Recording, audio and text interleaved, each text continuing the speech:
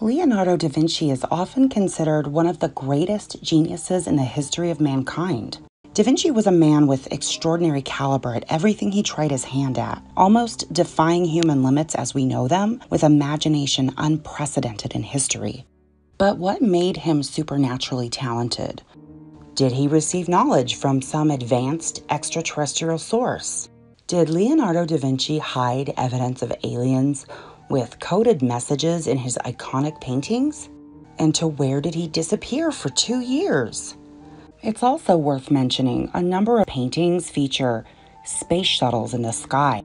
The 2 years of Leonardo's disappearance might have involved him traveling in or witnessing an actual space vehicle.